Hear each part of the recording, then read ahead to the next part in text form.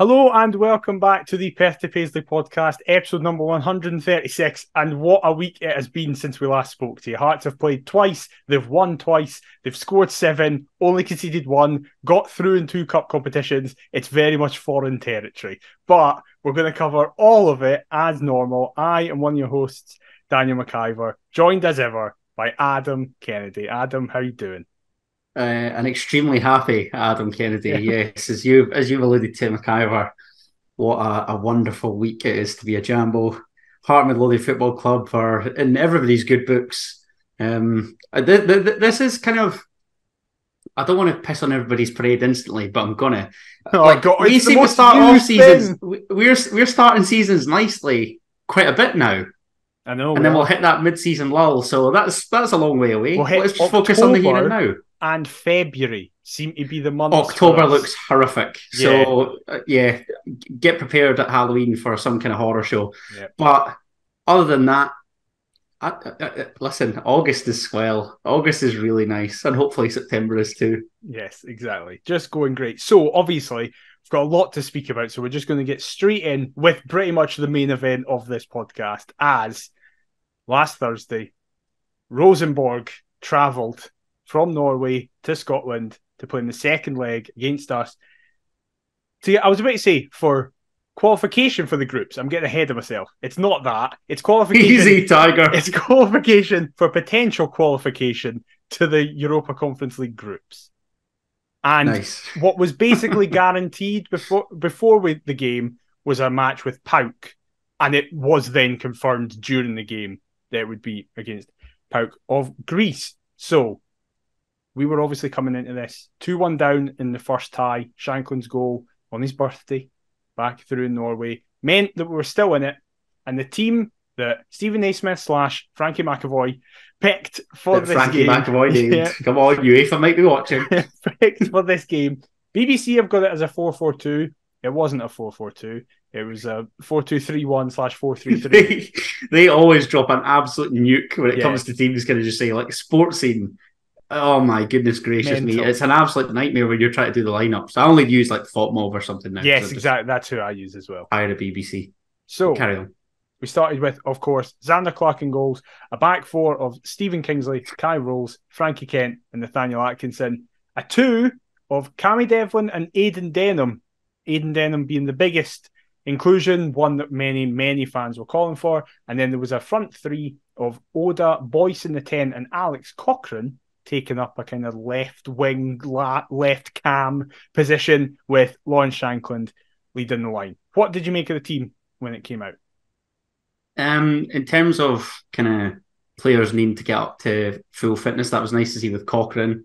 Aidan Denham is the big eyebrow raiser. I think midfield's kind of really all that needs discussed because you're going to start with Shankland. The back four really picks itself, and obviously Clark in goal as well. So really pleased to see Liam Boyce because he just elevates our game absolutely no end, and I think this match proves it. Yep. Alex Cochrane obviously is still unavailable for league duty, so it makes sense to get as much out of him as can be. Barry Mackay is still yet to get up to scratch fitness-wise. Utaro Oda is one of the first names on the team sheet as far as I'm concerned, albeit didn't perform well in this game, but we can look beyond that. So yeah, Aidan Denham's kind of the only really surprise, but you would obviously have been gutted with Peter Haring being in that moon boot prior to the second leg. So it was bold. It was baffling, actually. If you had gone back like a month or two ago to Aidan Denham and said, we're going to release you, I don't think many would have had bets on him then being like our starting central midfielder come one of the biggest games of our season so far. Well, so, as he said himself that 4 weeks to the day he was working in the bank with his mum as he was awaiting on trial confirmation down south.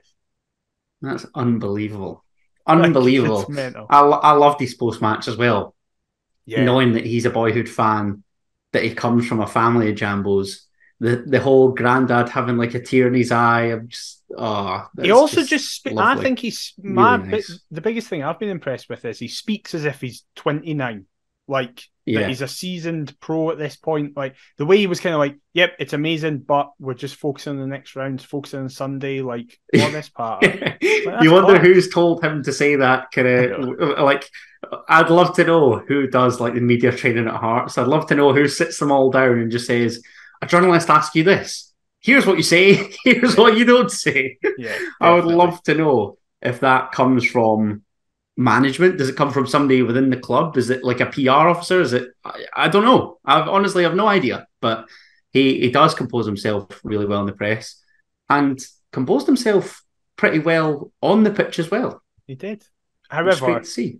Hearts didn't compose themselves very well in the opening few minutes of this game, as it was pretty much all Rosenborg. I'm going off the Hearts TV highlights of this because the past 2 games, actually, highlights haven't been the easiest things to find. I mean, right. Are we going to go into a rant about Viaplay? Sure, fuck it. What an absolute disgrace of an organisation they really are. Thank God we were both at the game, so could just watch the cup game being there, and then we have Hearts TV, so we can get highlights that way. But that's not the point. You shouldn't have to do that. The competition is named after Viaplay. How can you not have highlights up? I get that obviously what's happening is happening, but that shouldn't excuse for the fact that highlights ought to be broadcast. Like, what? Honest to God, like the day that Scottish football's hopes died with broadcasting was when BT abandoned us, or TNT, or whatever the hell you want to call them these days. Because as soon as they displayed no interest, it was like Sky or nothing, and we just went, yeah, all right, thanks. Let's get Setanta back. Fuck it. Bring back Setanta. Bring ESPN. Mark Donaldson. What are you doing? Get on the blower to Derek Ray and get him commentating the games like old. Well, this game was actually shown live on Sports Scene, which is great. And I've seen that actually both the home legs for the European games this week as well will both be on Sports Scene for Hearts and Hibs. Can we talk about that as well? What? Because that's great. But why not show the away legs? Why? It's weird that they keep picking the home legs. You should be encouraging folk to go. Yeah, it's weird that they're doing that. What? I don't understand. Surely BBC want like the moment where we walk out in Greece. That's a cooler moment than just Gorgie Fish Bar in the background that we see a million fucking times. Like they don't even have the argument of this being the first leg because it was the second in the previous round. Yeah. So, but I don't understand. Like why you choose the home leg to broadcast because you can't be arsed going over to Norway. It's basically or Switzerland for that matter. Yeah. You'll do it for Rangers. Just tragic. Get a grip, honestly. Well, that's what I was shouting at Heart of Midlothian's defence as the first action, barring us having a corner that's headed miles over the bar. Segue, so good work. Thank you, by Frankie Kent. Rosenborg, within 5 minutes, opened the scoring, and in the eyes of most Hearts fans, both of us included, you think, that's the tie done, very much so. As Rosenborg win a free kick on the near side to the main stand, far side of the TV camera. It's swung in. It's actually a great save by Xander Clark in the initial instance, but he can only palm it back into kind of just the centre point. There's a little bit of a sclaff in the area. And strip mash is the technical term, isn't it? It just pins back to him, gets kind of caught under his arm, under his foot, under his hip, and just crosses the line. He desperately tries to pretend it hasn't, and in the grabbing actually pushes it further into the net and still kind of is like, no, it's fine. But it's 1-0 on the night. We can laugh about this now. Exactly. 1-0 to Rosenborg on the night. 3-1 to Rosenborg across the 2 legs. I very much was thinking, that's it. Yeah. Snap. But as much as our biggest fear became apparent, it's easy now saying that it shouldn't have, but ultimately the objective was still the same. We had to score 2 on the night anyway, albeit we would have been then forcing extra time as opposed to the 90 minutes. But I guess the one positive that we take is the fact that it was so early on and it gave us loads of time to respond. And thankfully, the atmosphere was that good on the night that it did push the team on. We still had all that time. We still had that belief. So as much as we were both writing our chances off, thankfully that wasn't the case in the stands and on the pitch where it matters most, given it was that early on in the 90. But so. It is such a shit goal to concede, sorry. It's because, so annoying again, because it's such a good save as well. And even the concession of the set piece. Yeah. Because of the area that it's in, because we're kind of slow to react from, as you rightly pointed out, a phenomenal first save from Xander Clark. It's just that we're so slow to kind of clear our lines, and obviously they get a second bite of the cherry, which is always annoying. I don't know whether he feels as though he could do better with the second shot, but I certainly feel as though the defence could try and help bail him out. Yeah. But thankfully, we knew the objective in hand heading into the game anyway, and it didn't really have too much of an impact on the evening. Prior to us scoring, because they did look to kind of grab another shortly after. Yeah, they did, literally within 90 seconds as they get another chance, and I've actually not made a note of his name, but the guy who scored the first goal. Was it the left back? Maybe, yeah, the guy with the blonde hair. Yeah. Guy. He has another shot, but it's just dragged wide, and you can start to hear the crowd be like, right, come on now, settle. This is getting a bit ridiculous. Which I get, but to me it became so apparent that Nathaniel Atkins has obviously been told to defend quite narrow. Yeah. And given Taro Oda's up in the abyss, it's not like he's getting much protection there. Aidan Denham was on his side, so again, that inexperience perhaps costing us. Look, Nathaniel Atkinson's had his critics. You and I both have obviously voiced our concerns, our displeasure at some of his performances, but I was actually beginning to feel for him, because what chances he really got when you're doubling up and the left back bombs on and there's so much space on the left-hand side. Absolutely. I think they knew that we were going to play with inverted fullbacks, so they just went, right, double up completely. Double up, and we'll do exactly as we did, because again, it was the same in the first leg. The boy Nelson, who thankfully wasn't available this time out, how much joy did he have in that first leg? So it's exactly the same thing, but again, you're looking for some sort of defensive contribution to help Nathaniel Atkinson out, and we don't get it. Yeah, absolutely. Well, a minute later, the game was very end-to-end for all 97 minutes. A great watch. Yeah, it really was a good watch. Game. But we could almost get right back in it. Cochrane floats a ball into the box. It kind of stramashes about a wee bit, and it ends up at Oda, who rifles it against the post. Boyce is in the middle, but there is a covering guy. It then ends back up at Kingsley's feet, who hits it just narrowly past the post. And it felt like it gave everybody a lift of like, right, we're in this now. We're switched on. We've drank at this bar before. Like, you know that you've got to get the Hearts crowd on side. Because when they are on your side, it's such a game changer. I genuinely cannot think of a stadium elsewhere in world football that has such a disparity between the crowd being on side and in your favour to as toxic and anti-you as I could possibly imagine. Yeah, it's genuinely unbelievable. And again, it's sort of like, I don't know, like that roar, it's as though we've kind of seen them try and do something, so we're trying to push them on. Yeah. And we had to do it as quickly as we did. Otherwise, then the longer we leave it, the more the kind of anger, frustration, worry grows. But the chance, like, if Oda scores, fair enough, but I thought it favoured the square, I'll be honest. I know you said there's a covering defender, but to me, if he can place it just right, Boyce's got to tap in. And that was a common theme throughout the night, can I just say? At the time, I thought the same. I was like, just square it, what are you doing?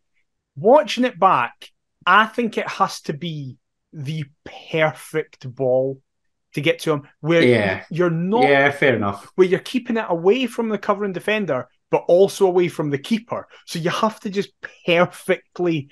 I understand Boyce's frustration, who's just... You sort of need the keeper and the centre-half to get in the way of one another as well, and just let it slide, and just them pair come across like a sliding doors moment. Yeah. It's as though he's trying to slide it through some moving doors. Yeah, 100%. And then Liam Boyce has got the freedom. He's only an inch from it going in, like it hits the post. Yeah. Like, it's I was going to say exactly that. Like, if he scores, I'm not saying that.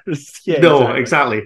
But it's only because he's missed, or hit the post that it just becomes so annoying. And in the heat of the moment, obviously the tie going the way that it's going, I'm thinking, please do not tell me that we are now going to pepper them. We're going to batter the door down and there's just going to be no answer. Because that was my fear. I was thinking, please do not be another Zurich, because that was just heartbreaking. We don't want to be going back and looking at this thinking Rosenborg were there for the taking. Because I look at Zurich and think they were there for the taking. We could have been in the Europa groups.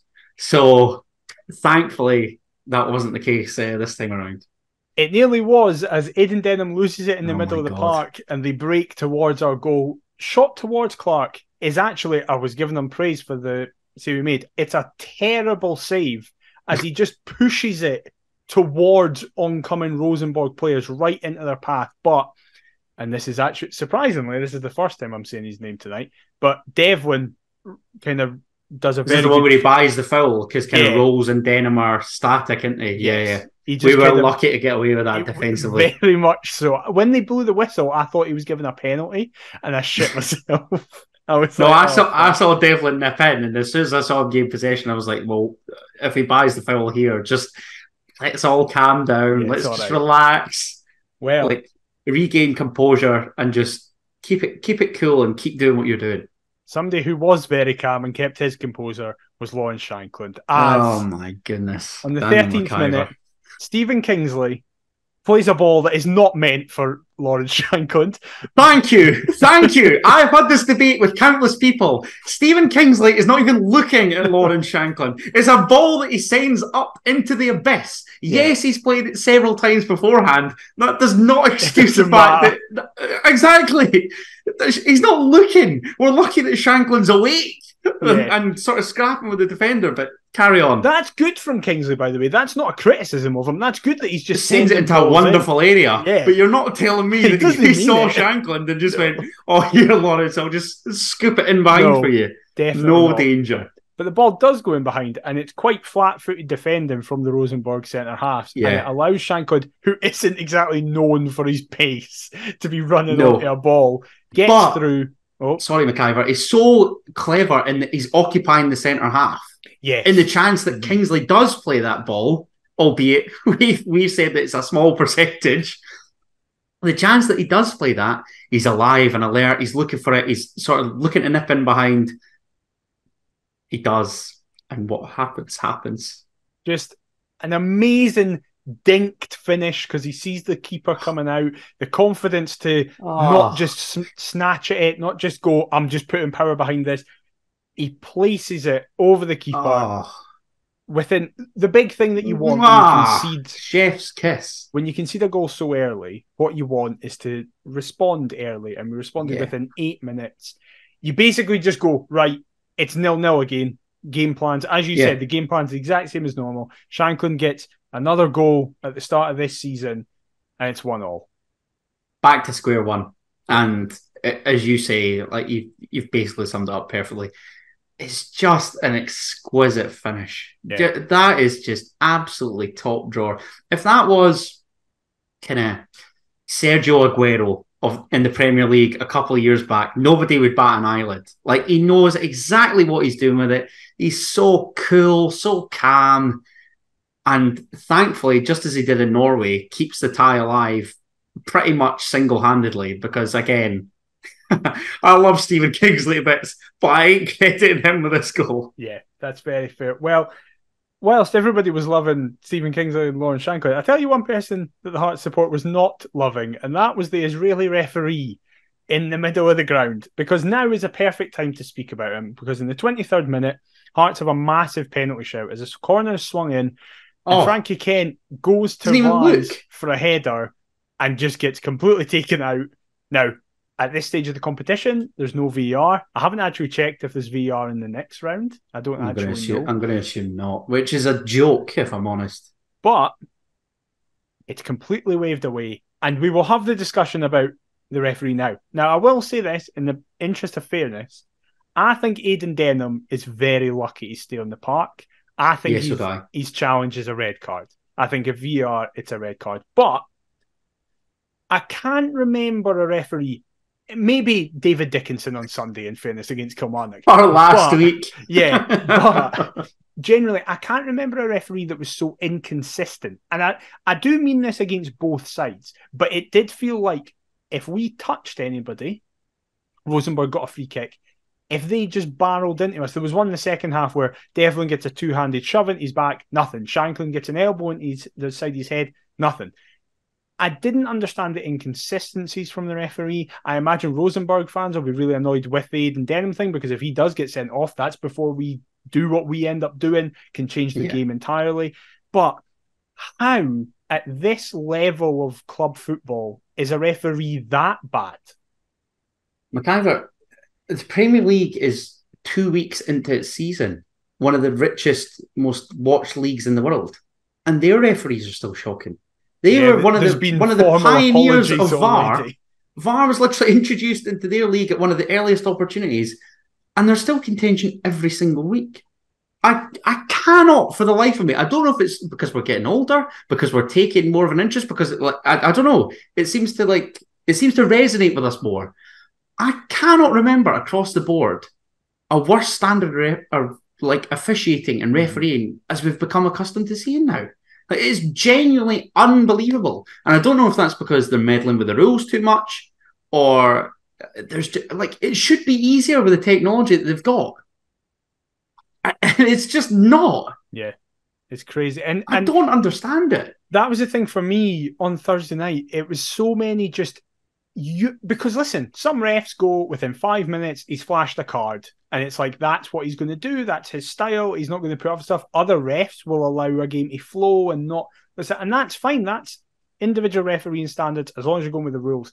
The biggest issue I had with this referee is that it's like, you're not sticking to your rules, because fouls that you've given earlier, you're not given, and that can sometimes be for the same team. For our benefit, it happened right at the very end of the game. We're trying to waste time. Atkinson kicks his own heel and falls over, and the ref immediately gives a free kick to us and books the Rosenborg player. And 10 minutes earlier, when it's all tied up, the same thing happens to a Rosenborg player. Rolls goes in from behind him, and we just get the ball and nothing happens.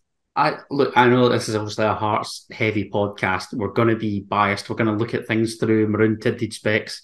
You're welcome for the free plug. But in all seriousness, it was that bad that we'll only remember the ones that should have gone in our favour. Yeah. We also had occasions where we got let off the hook. There was a challenge Boyce made in the second half that I was like, that's nearly a penalty. It was right on the edge of our box. It was a shocking challenge. We just went away with the ball and it was fine. How bad was the linesman on our side? How many foul throws did the left back want to take? It was unbelievable. What? So bad. I counted at least two. It must have been 3 or 4, and not one spoken about. Yeah. I was just thinking to myself, if we get a throw in, just take it however you want. Because surely one arm chuck it. Logic applies. What on earth? I couldn't believe what I was watching. Yeah. It was so bad. So bad, but thankfully it didn't affect us in the long run, because for the rest of the first half, we were very much in control. Oda breaks, finds Shanklin, who does a really nice spin, attempts to square it to Boyce this time, but the defender actually does really well to block it into his keeper's path. Then Kingsley sends it across. Sorry, was that off the break where Devlin won it back? Yes, it is. Yes, it is. That was actually building up to be a really nice counter-attack. It would have been an amazing goal if it had gone in. To level up the tie. We're in the ascendancy. We've got the whole second half still to play. But again, I thought that was another guaranteed Boyce square. How Liam Boyce did not get on the score sheet, I will never know. But he's such a game changer for us. Such a big player for us. When he's fit, he's first name on the team sheet. Without a doubt. So important. Stephen Kingsley sends in a cross that's met by Kai Rolls, who headers it just off the bar, but the other way, so he just goes out for a goal kick. We actually are winning headers now from... Kai Rolls is winning headers as well. It's just unbelievable. We'll come on to that as well with another match later on in the week. Exactly. Unbelievable. And then the last highlight of the first half, Devlin wins the ball, which if you were drinking to that sentence during that game, I don't think you'll still be awake now. Unbelievable. Plays it to Liam Boyce, who finds Cochrane, whose effort from the edge of the box is punched away by the Rosenborg keeper. First half ends, we're very much in the ascendancy. Yeah. At this point, I was thinking, we definitely have a chance here as long as we get the next goal. Oh, 100%. 100%. And, I say it all the time.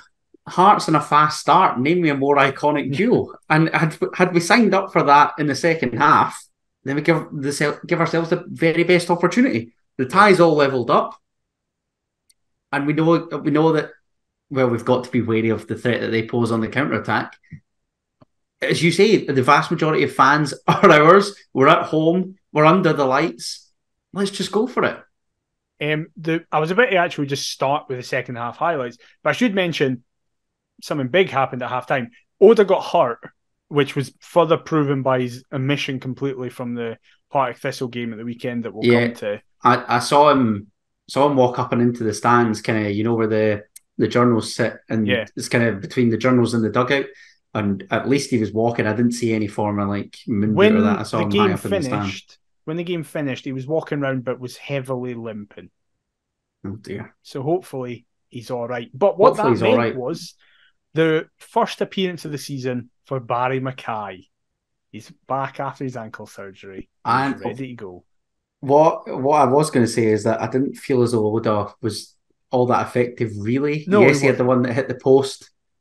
And, he played his part for that Shanklin Stroke Boys chance. But other than that, you sort of tended to forget that he was playing, really. I didn't know think when he was got up to hurt. much. So no, that that could have had a big bearing on it. Yeah, of course. I'm not sure. But pleased to see Barry Mackay back. Very much so. He's one of those players that he gets a lot of stick in the Heart support, Barry Mackay. But in terms of somebody on the flank, I don't think we've got anybody that can produce that same pass as him, or definitely not. That same kind of game-defining moment, be it a pass or he was popping up the goals the season before last, toward the end eventually. So, if we persist long enough, albeit you're still not having him in a big game, but well, there is a chance. Yeah, there's a chance he turns up in one. Well, the most Heart of Midlothian 98 seconds happens now, because at the start of the second half, Rosenborg. No, usually it's the other way. Yeah, true. Rosenborg counter, which eventually ends up with Atkinson, who tries to clear it, but he clears it against Kai Rolls. That then goes under Clark, who attempts to dive for it, and it is trickling towards going in. But thankfully, the guy who cleared it, Nathaniel Atkinson, is there to actually clear it this time and get it away. I was wincing this because it was obviously up my side. Yep. And I thought there is no day. This is one of those goals that you can see on FIFA, and your controller is launched through the the telly or the window. Oh my goodness gracious me. And the fact that it came off Rolls and he's just sort of bobbling about, my God. I breathed the biggest sigh of relief. And those are kind of, football's down to the fine margins. Yeah. And the definitive moments. I don't know what it was, but from that moment on, I thought, oh my God, we actually do have a chance here. Yeah. Because I agree. Had that have gone in, it's dead. Yeah, the atmosphere it's killed, especially the way it happens. It's the not manner of the goal. Exactly. It's a great goal. We've essentially shot ourselves in the foot. Yeah, and that would have just exactly. It was the same with the George Grant red card. I know I'm harping on about Zurich a lot, but that as soon as that happened, that killed it that night. Oh my God! Honestly, well, that is the type of goal that gives you just nightmares. Thank God we avoided it on this occasion. Atkinson's clearance actually ends up all the way back at the Rosenborg goal. He sends his foot through it that much. They then kind of attempt to build from the back, but in something that he was often chastised for not doing last season, Barry Mackay bursts a gut to intercept a ball from the back line to the midfield. He then drives forward, finds Shankland, who finds Boyce, hold on a sec. Let me stop you there. He tries to play in Cochrane, and as much as I was talking about a killer pass, that was a shocker. Yeah, he does. Thankfully, it's bumbling around. Yes, it's in and around the area, and it lands at the best person's feet to have it when you're wanting touch-tight football. Liam Boyce feints a shot, sends 2 Norwegian defenders to the See you later. Gorgie Fish Thanks Bar. for coming. They're away. Hits a great effort. And in fairness to Hansen in goals, it's a really good save. It should from score, Boyce. but it is a good save. It's a good save. And then a man who I think every single Hearts fan, when they saw who it felt to, went, shit. The one person you don't want it to fall to is a steaming 100-mile-an-hour Cammy Devlin. And for some reason, he puts all the power in the world on it, even though he's 2 yards out. That's just to look cool. It is, yeah. It goes directly up in the air, but thankfully it is stopped by the bar, bounces in, 2-1 on the night, 3-3 in the tie. The place goes mental. I didn't know what to do at this moment. I laughed a wee bit because it's Devlin and I thought he'd missed. I spoke to Cammy and he was aiming for the bottom corner. Amazing. I'll kid you on. I would believe it. I would so believe that Devlin goes, I need to tap this in. And then he ends up putting a rocket behind it. That would have been the most Cammy Devlin goal imaginable. I saw your dad capitalised on Twitter like swear. Tragic. He's a loser. Honestly. I was like, you sad, sad man. And what made it worse is Cammy got back to him. I know he did. He's dinging me, but he's replying to my old man. Like, what's going on? There's clear priorities and I support them. Oh, exactly. Embarrassing. But no, I was in that exact same boat because I was standing with a couple of pals that have been put through the ringer by this football club, as we all have. And I think we were all just in disbelief that, holy shit, we're actually fully on board. Like, this is it. Like, we're only a goal away. Anything's possible. We didn't see that at 1-0. A bedlam. Absolute Lindsay Lohan. And can I just say a word on the Gorgie Ultras, because that look behind the goal, mental. Absolutely bonkers. They were brilliant all night. They really were. I thought their display was good in terms of Gene the boys up and Gene everybody in the stands up. I'm thinking that they're doing a really good job. I've got to be honest. I don't think that the club are really giving them enough credit. And I see now that they're kind of open to accepting donations and people are managing to contribute and whatever. I'm not quite in the financial predicament to do so, but once I can, I certainly will be, because they've been absolutely top drawer. I'm going to need to get a hoodie or something and try and get it on in the pod, because I think they're doing a really good job. And just magic, absolutely magic up that end, and just crazy bodies everywhere.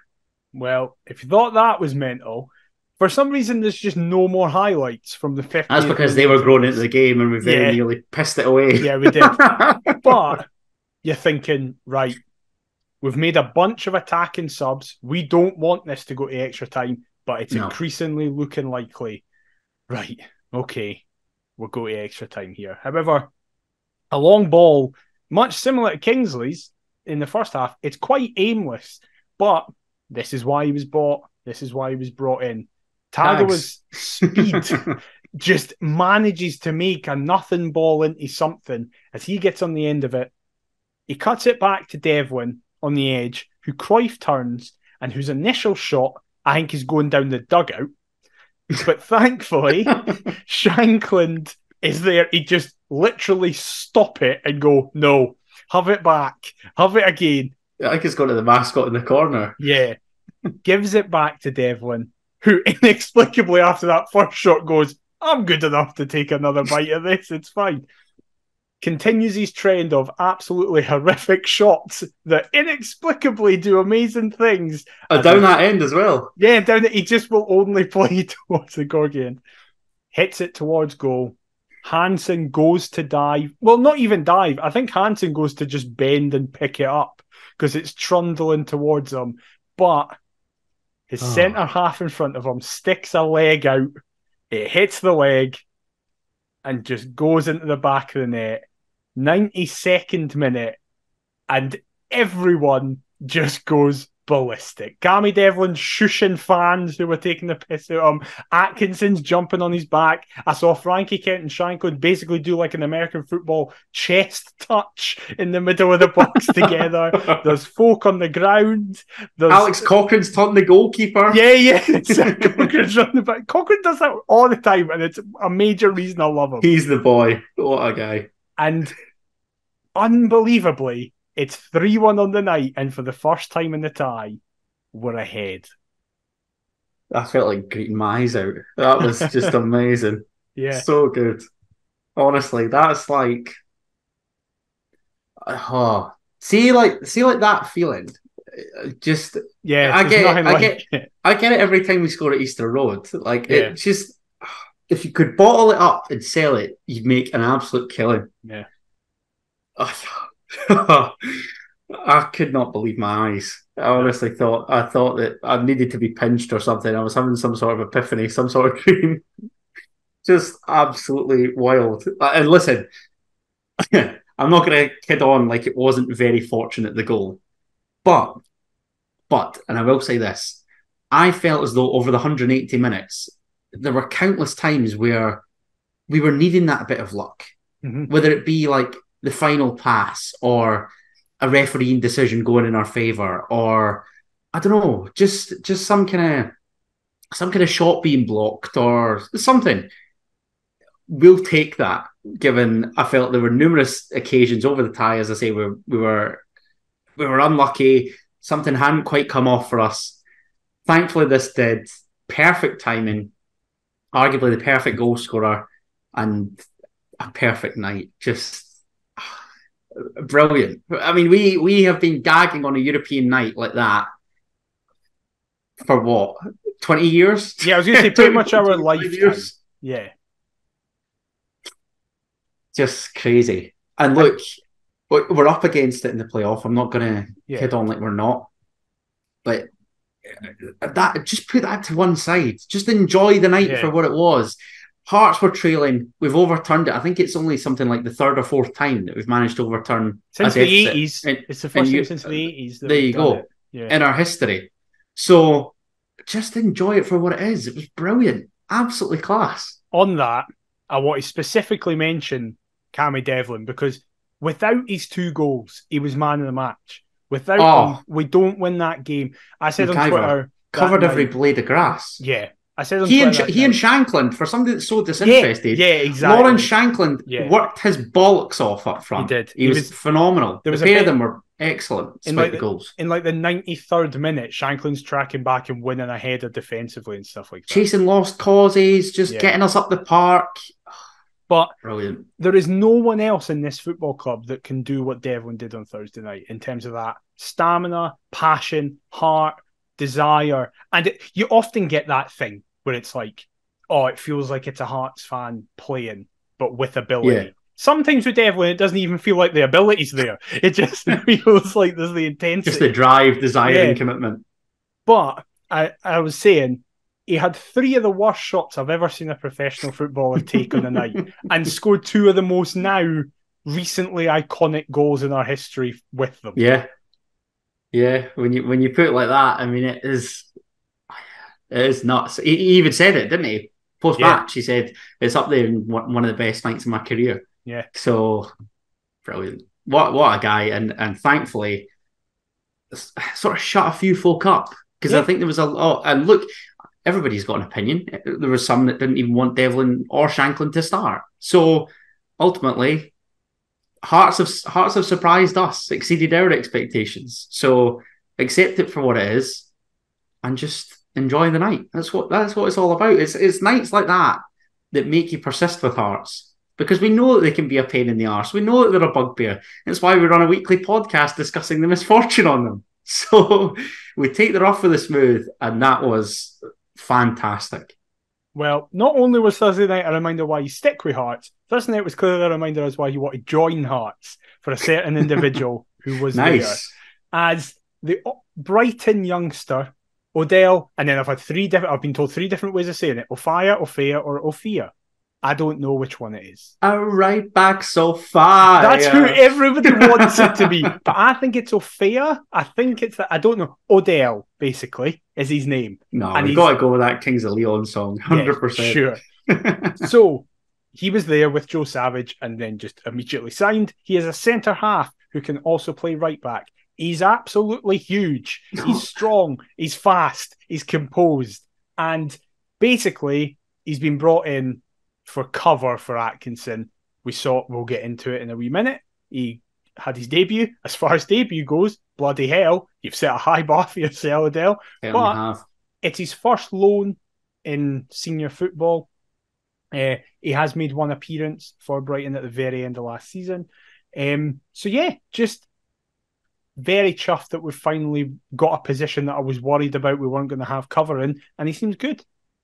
Definitely.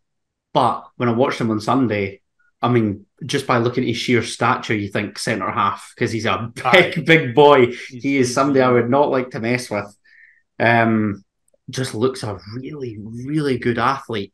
I don't know if he needs to kind of go out on loan to develop him as a footballer. Because he just said on the day that he joined us, he also signed a new 3-year deal with Brighton. So they obviously hold him in high regard, and you need only look at what Brighton are doing. I mean, that's why Hibs were so keen to get them as kind of a partnership and what have you, and have loaned absolutely nobody from them. So, Davy Weir, you are a hero, and your work is not going unnoticed. It is like, if he's even half as good as Cochrane was, I'll be happy. Yeah, exactly. I mean, look at Brighton picking up these wonder kids from here, there, and everywhere. Yeah. Why don't we just announce a partnership with Brighton and just get right up Hibs? But then they'll start sending folk to Hibs and it'll ruin everything. So this way it's fine. So no, Davy Weir wouldn't do that. He'll send the duds to Hibs. Yeah, that's he'll send out the few that they get wrong down there. Yeah. So Odell comes in, and then we had this weekend, which was our first appearance this season in the League Cup. Now, before we get into our game, we will much better than last year's. Much better than last year's. We will cover all the other games first. So, on the Friday night, Aberdeen just get past Stirling Albion 2-1. Beanos were robbed of a pen as well. Disgrace. They absolutely were. VAR. Yeah. Mental. If it can't be used, then just forget it in the cup competitions. What's the point? On the Saturday, there was 4 games as St Mirren, probably more comfortably than the scoreline suggested, beat Motherwell 1-0. Livingston finally got back to winning ways as they beat Ayr United 2-0. Rangers beat Greenock Morton 2-1 despite going behind, which was interesting. That was an eyebrow raiser. I tell you what, had Morton held on, and obviously what happened on the Sunday, oh my goodness. That would have been very interesting. But the game of the weekend was definitely Ross County Airdrie, as Ross County were 3-1 up with 10 minutes left. Airdrie take it extra time, and then Ross County score. However, that did my mate out of 350 quid. So that's funny. Did he have County? Aye.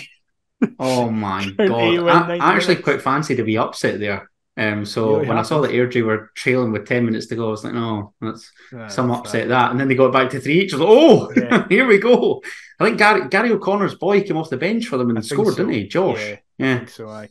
And then on the Sunday, we had our game, which we'll get into. Hibs just managed to get past Ian Murray's Wraith. And then the big talking point of the round was that treble winners, come on, ended up knocking out Celtic, still yet to concede domestically within the league and this cup competition. And the holders are out. How can we have the best result against Killie this season and it's a goalless draw? I know, it's crazy. Yeah, it's mental. That point at Tynecastle looks like a great result now. Well, that's what I was going to say. It genuinely shows how that is actually quite a good result. Oh, mental. I mean, wow. Did not see that coming in a million years, given Rodgers' record. That's his first ever cup tie defeat as Celtic manager. 24 out of 24. Aye, that's ridiculous, isn't it? No. Absolutely baffling. So that's what, a 96% success rate. Yeah. And over his 2. I like that. It's just nuts. In terms of other games, I mean, Wraith Rovers as well got back on level terms. And you were thinking, go on. Come on, it'll be a laugh. But sadly, to no avail. Elsewhere, I think it was kind of as folk expected. Everything went the way it was expected. I did anticipate the one shot with maybe Airdrie, but even then, like, they got it back and still threw it away. And that's just a common theme amongst sides that we're going to discuss, because my goodness, Partick Thistle. Well, yikes. This is the thing. So we have our game. I described this afterwards as it felt like a pre-season friendly. Yeah, I got that same impression as well, mate. Definitely. I don't know if it's because how early we scored the first.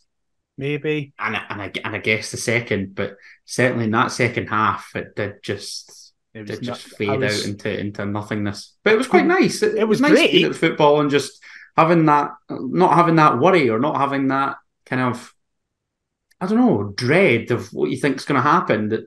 Nice to not play with that high intensity and feel as though you're going to get punished for it. It was calm. It was a professional performance in the end. It was great. So the team came out, and I'll be honest, that kicked me out of bed because I didn't know it was a 2:00 kickoff. And at 5-1, I was lying in bed going, the team's out very early, and then shit myself to manage to make it in with 5 minutes to go. So love that. And the team was heavily rotated from Thursday night, obviously, but still a very strong side. So BBC have got this one right. As a 4-2-3-1. Don't know why. Can I just say, 2:00 kickoffs? I'm a fan. I mean, the team that I do, the team that I do our socials for, we kick off at 2 every Saturday. It's great. The game's done, and you're just seeing the 3 o'clocks, just the outcomes of them come in. It's nice. And I came straight up from work as well, so I was like, yes, that's one less hour that I'm going to have to piss about in Engorgy. So 2:00 kickoffs, keep them coming. Well, we lined up 4-2-3-1 with Clark in goals, a largely similar defence as Cochrane, Rolls and Kent all kept their place on Thursday night, but Odell did get his debut at right back. We then played a 2 of Neuenhoff and Sibic, with both Devlin and Denham getting replaced. Very interesting. Very interesting. And then front 3, also totally different, of Kenny Vargas getting his first start, Barry Mackay getting his first start since he's returned from injury, and Alex Lowry replacing Liam Boyce in the 10 with Shankland up front. When you saw that level of rotation, were you happy? But did it also make you be like, oh God, we might fuck this? Because it was a rotated side, but still a very strong side. Yeah. I mean, there's always a wee cause for concern that you're rotating a fair few, but I think that was the team that most of us would have picked, really. Yeah. Mm-hmm. But I guess it depends what your preference is in midfield. Nice to see Toby Sibic get a run out. Yep. The right back making his debut, brilliant. Kenny Vargas, we obviously want to see what he can do. Alex Lowry, you could put him in that same folder. So, I think that was as good as we could. It was the perfect blend of kind of first teamers, or those that are of a vital importance, like your Frankie Kent, your Lauren Shanklins, and those that are sort of not the backup brigade, but those that kind of a chance has presented itself. Yeah. So let's see what you can do. Well, again, this is Hearts TV highlights. It's very much just, here's the goals, and that's it. Yeah, I saw it. It was like 7.5 minutes, the package or something. Yeah, and 4.5 minutes of that is the goals. So, as you say, pre-season friendly. Yeah, field. There's no much else to show. So the first highlight is the first goal. As 10 minutes in, Alex Lowry sends in a corner that deflects off Brian Graham, who's trying to clear it, but he clears it into his own net, and we're 1-0 up. Hooray. Nice to score from a corner. It is, exactly. Love that. Nice to not concede from a corner. Does that count as an Alex Lowry assist? Because I don't think it does. I've seen him only get given as 2 assists on the day when he should have had 3. I suppose. I don't think it counts. I mean, it's not really. It should be an assist. He was the person, he play it in, that then deflects off and goes in. But you're assisting the opponent. Yeah, but the opponent's assisted us by scoring for us. I don't know. I think it's bollocks. He should have been given a hat-trick of assists. I'm sticking up for you, Alex. I've got your back. That's just because you don't want Chile to be the last person to have registered a hat-trick of assists for us. That's maybe true, but still, I don't care. Yeah, I'm not sure I'm having that. He was very good though, Alex Lowry, over the piece. Very impressive. That's the definition of taking your chance, I believe they call it. Very chuffed with him. Nothing then happens until the 37th minute as Lowry hits a free kick. Is this even a highlight? Lowry hits a very tame free kick. Very forgettable free kick. Yeah, David Mitchell claims and goes. Then Partick Thistle's only highlight is a 25-yard speculative effort from Harry Milne that goes over the bar. And then we get to the very end of the first half. We're already here. And the 44th minute, Mackay finds Lowry in the box, whose effort's cleared. And then from the ensuing corner, Odell Ofaya jumps about 1.5 feet higher than his marked defender, who heads it in. It's in off the bar and bounces. And you're like, oh, is it in? What's happening? Don't know. But Willie Collum, no, it wasn't Willie Collum, it was John Beaton, gives the goal. To the ref straight away. Gives the goal. And it's very lovely. He said in his post-match interview, it's his first ever goal in senior football. And he says it's his career highlight more than making his debut in the Premier League. Oh, that's really nice. So it's just great. It was a goal that his performance deserved. And I know it's Partick Thistle. I know it's a second tier side. I know that it's a Jags team that has been decimated over the summer, given obviously what happened in their playoff final. So you do have to put things into perspective. But I thought it was very good. But you still can only play against what's in front of you. Exactly. And he didn't put a foot wrong. And like I jokingly said earlier on, we made a right null hunt of the second round last season. So we'll take those. Yes, it was arguably a more favourable draw. But I mean, what more do you want me to say? He was really good, really good, and looked just as decent offensively as he did comfortable defensively. Definitely.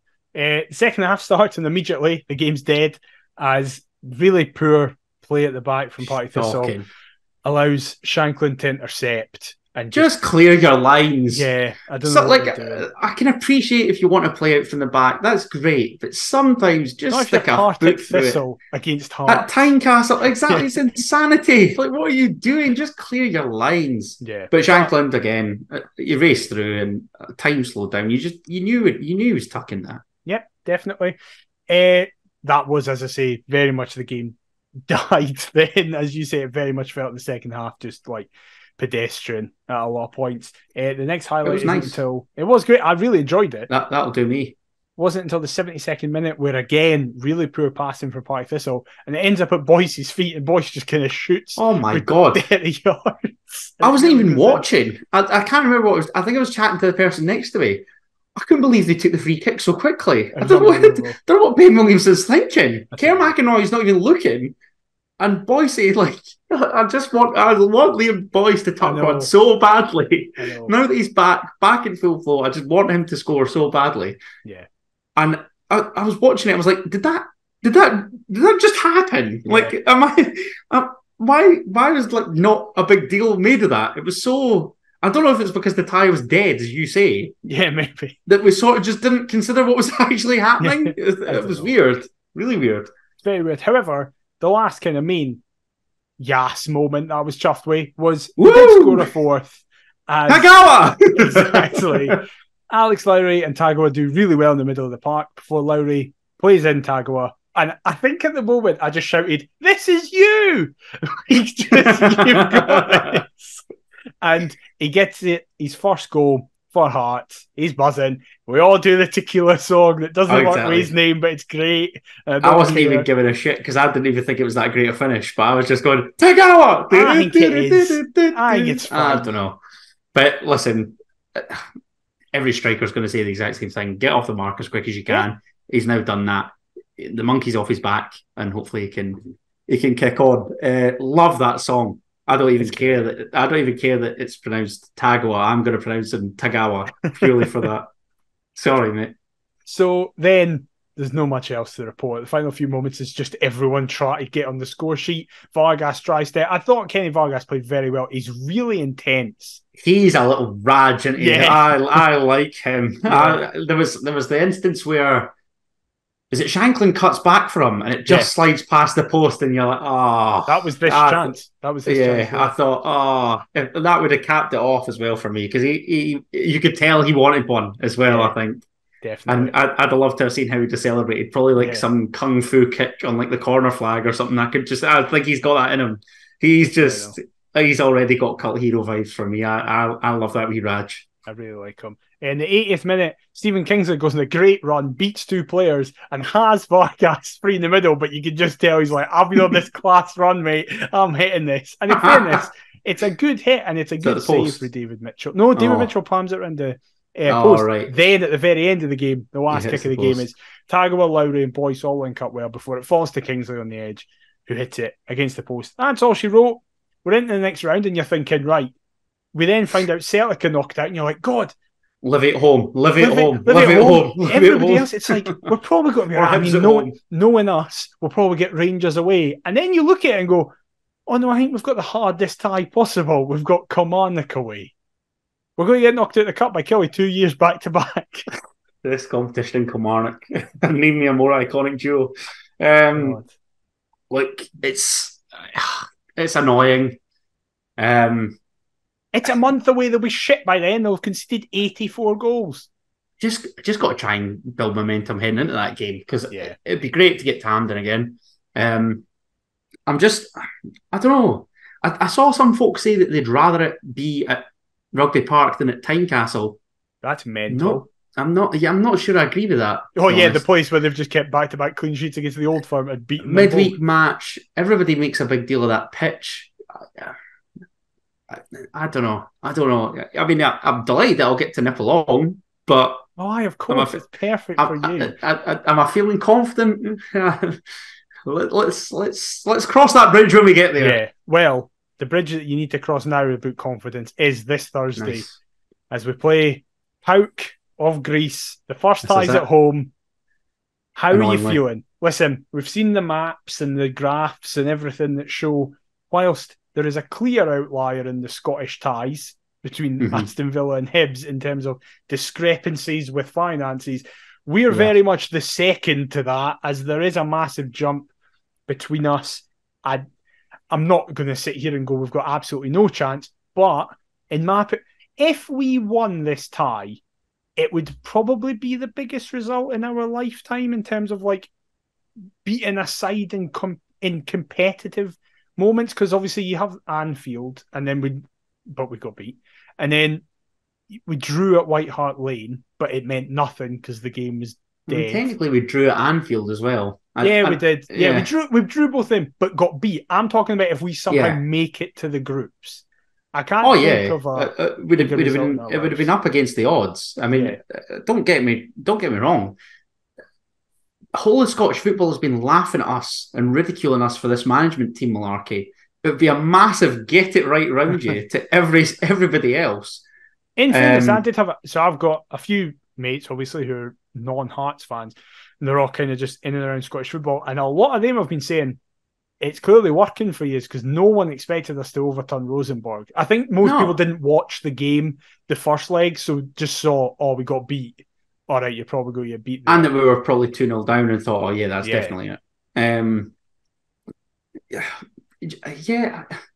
you know what? If we can keep things tight, sharpen up defensively, Jesus, and nick 1 or 2, but nick 1, go over there, protecting a slender lead, then we're in with a chance. But I'm not daft enough to say. I see another Fiorentina, Istanbul, Besiktas situation. Just down to what? The climate, the intimidating atmosphere, and mental. I mean the tie overall. I think at Tynecastle it could be 4-0 at half time. Oh dear. Oh, God, I very much hope I'm wrong, and I've seen that they've not travelled. Their main striker got hurt during the weekend. See, these as well. Traveled. These are the type of things that you need to capitalise on. There was Rosenborg without Nelson on the left. Yeah, definitely. Albeit Nipan was there, and he's an absolute superstar. He's all right, isn't he? He's the next one that Brighton are. Exactly, Brighton will get. But I don't know, man. I hope I'm wrong. I hope I'm wrong. Listen, I hope it's tight. We're the underdogs anyway. I hope we fucking blow them away. I hope we win 4-0 and it's easy. We're the underdogs anyway, so if we get beat, what does it matter? Let's just give a good account of ourselves. Yeah, that's the main thing. The result would be a bonus. Just don't get humiliated. Would be a start. Yeah, definitely. Right, well, we'll get to that next week. So, and as ever, we will now finish with a quiz that I'll be honest. And we're up to Scum D as well. Oh, aye. Who give it? Oh, fucking.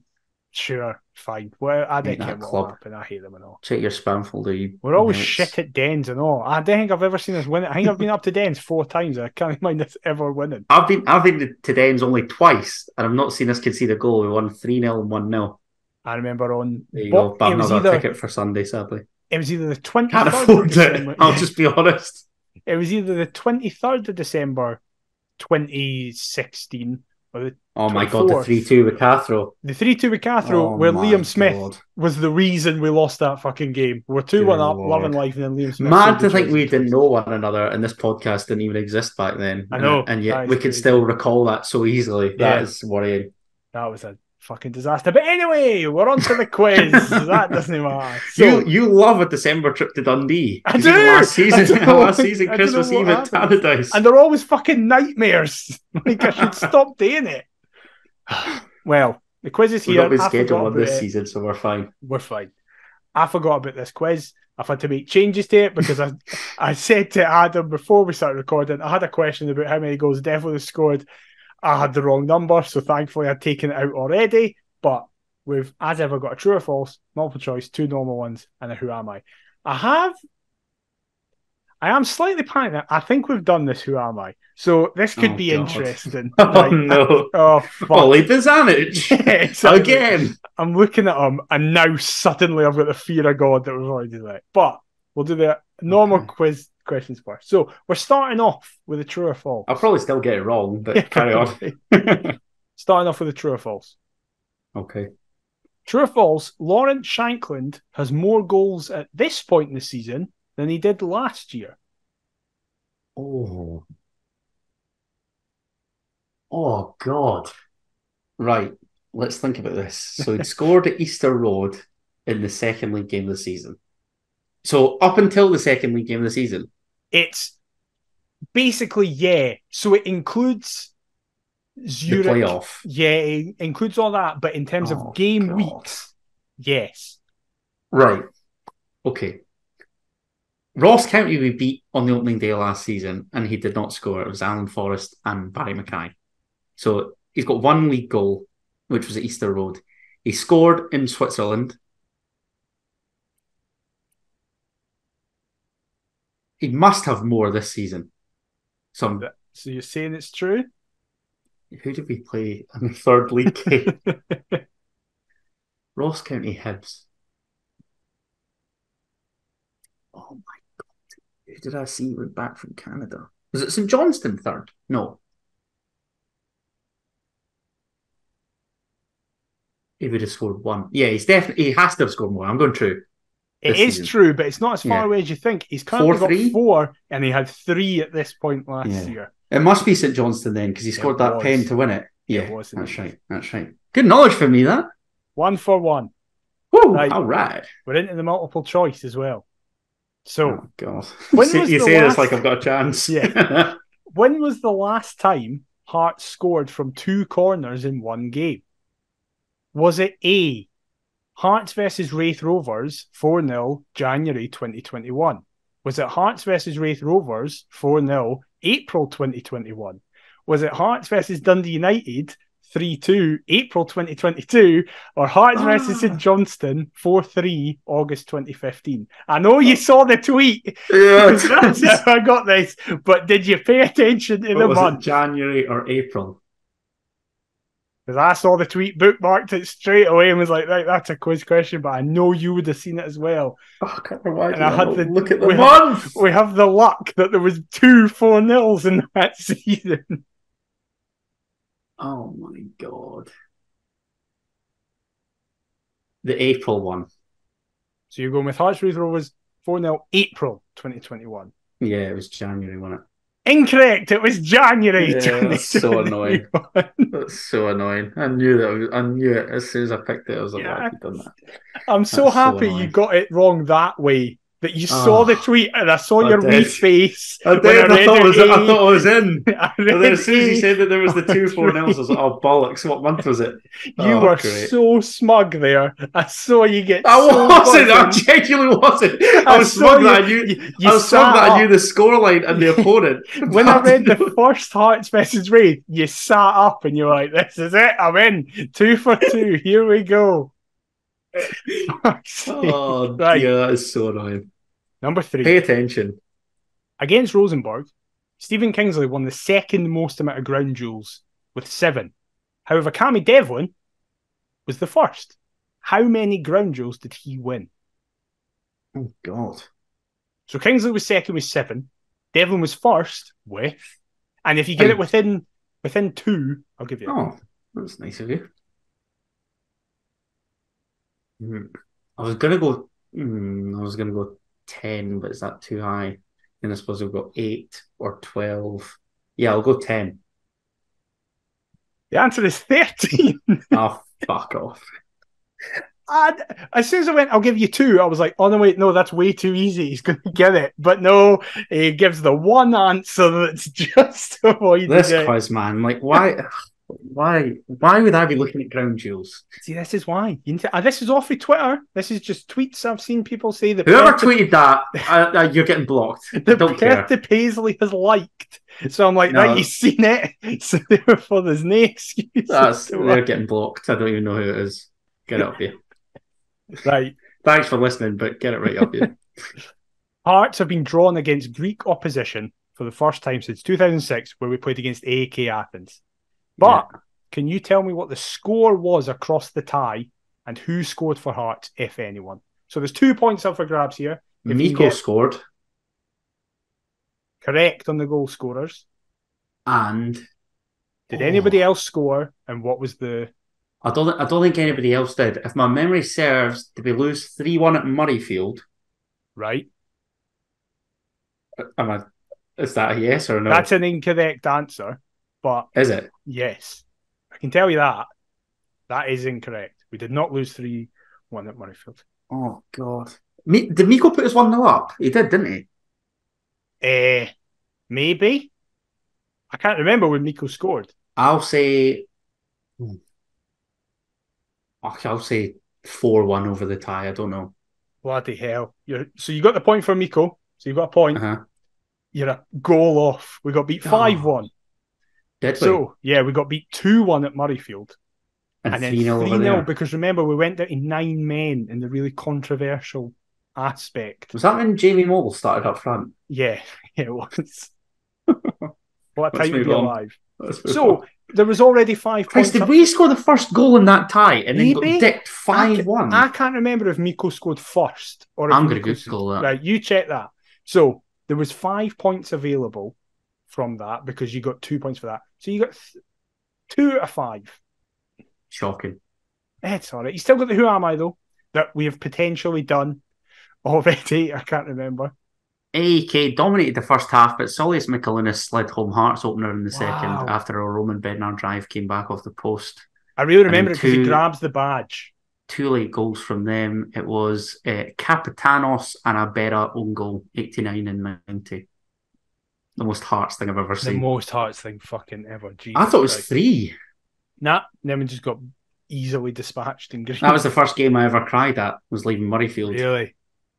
Yeah, little 7-year-old Adam just... I was there because it was the 9th of August, am I right? Or 8. Yeah, I would have been 8. That's right. So it was 2 days before my birthday. My 9th birthday. Dad was like, you've never had it so good. We've never been anywhere near the Champions League while I've been alive. There's me like just sobbing my eyes out. Right. Oh dear. 2 out of 5 in the normal quiz. Who am I left? So dreadful. That was awful. Here we go. I thought you said that was easy.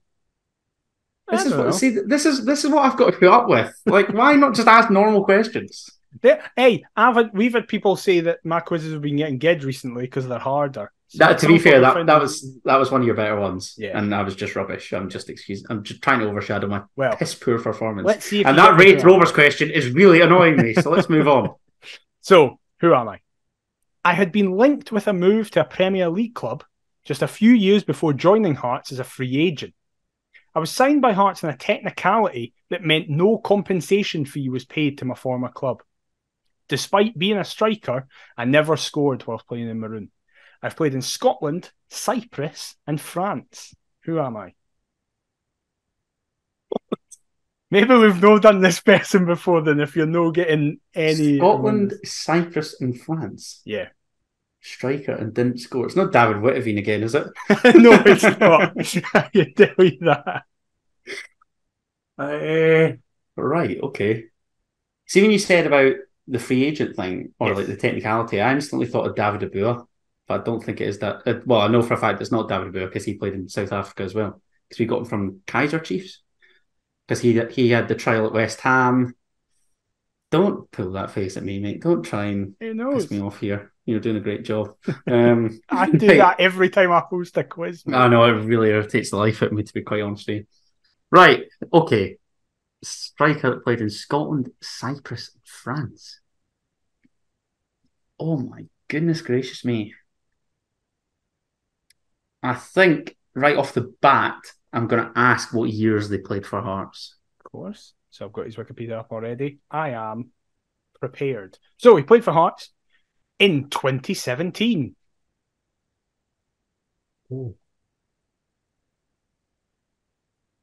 Oh, Jesus. Scotland, Cyprus, and France. Yep. 2017.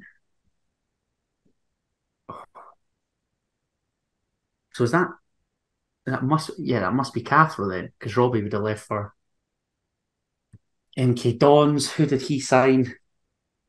Well, Bjorn Johnson is still here, but he's played in countries other than that. Oh God, you caught me here. I'm even leaning towards like an Isma Goncalves, but it can't be. Or is it? I don't think so. I don't know. This is funny. Wait, never scored in Maroon, did you say? Can I get the clues again, please? I had been linked with a move to a Premier League club just a few years before joining Hearts as a free agent. I was signed by Hearts on a technicality that meant no compensation fee was paid to my former club. Okay. Despite being a striker, I never scored whilst playing in Maroon. I have played in Scotland, Cyprus, and France. Never scored in Maroon. I mean, I was really hoping you'd forget about that and run with David Abua and just go for it. Oh, right. So this is somebody that was utter horse. That narrows it down to 800 people. It's going to be any Hearts striker of the past 20 years, bar Shankland and Boys. Yep. Oh, God. 2017, never scored for Hearts. Striker. Oh, I want to lean to the clubs, but I don't know. I don't know if that will help me. I'm struggling to have anybody like hit me. That's really odd. 2017. They play up at Dundee in that Dead Park to me. Is that your question? No. Oh, God. Oh, my goodness gracious me. See, I don't want to go for clubs because we always ask the clubs. But nothing else is coming to me at all. Scotland, Cyprus, and France. Yep. Oh, Jesus. Let's just go for the clubs in order, please, McIver, because I don't know. Like nobody's resonating in this noggin. Nobody's hitting me. Nantes, Dieppe, Hearts. Sorry, Dieppe, Stirling Albion. Hearts, Stirling Albion. Doxa, Catapias. Drancy, Stirling Albion. Dylan Bikey or BK or however you say it. It is. I was like, if he doesn't ask the clubs, we're fine. Because all that is known about Dylan Bikey is two things. One, we signed him to piss Hibs off. We signed him to piss Hibs off, which I couldn't put as a clue. And two, he inexplicably fucking loved Stirling. Jesus. Dylan no goal in Bikey, Maroon. 2 games. Now it makes sense. My God. So, Crikey, I forgot all about that boy. The clues to explain. In August 2013, Bikey signed a 2-year contract from Nantes after being subject of interest from English club Everton. Everton? Yep. That was the start of that club's demise. No wonder Yep. they're hovering over the relegation zone these days. On the 25th of November 2016, Stirling Albion signed him on an amateur contract. During his time at the club, Dylan Bikey scored 9 goals in 9 games. Just raided Stirling Albion. We then signed him.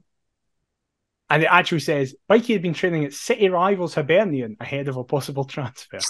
To explain the second clue, Hearts signed Bikey on amateur forms to avoid paying a compensation fee to Dieppe, the or last Dieppe. French to, or Dieppe. Dieppe. I don't ken. It's probably Dieppe. The French. Pas, mon ami. The French, it's almost definitely Dieppe. Because I've just realised. HMFC, France, c'est pour vous.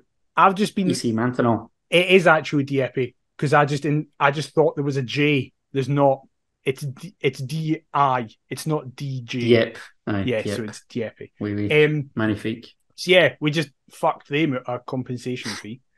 And then despite being a striker, he never scored for us. He only played 2 games. And he's played in Scotland, Cyprus and France.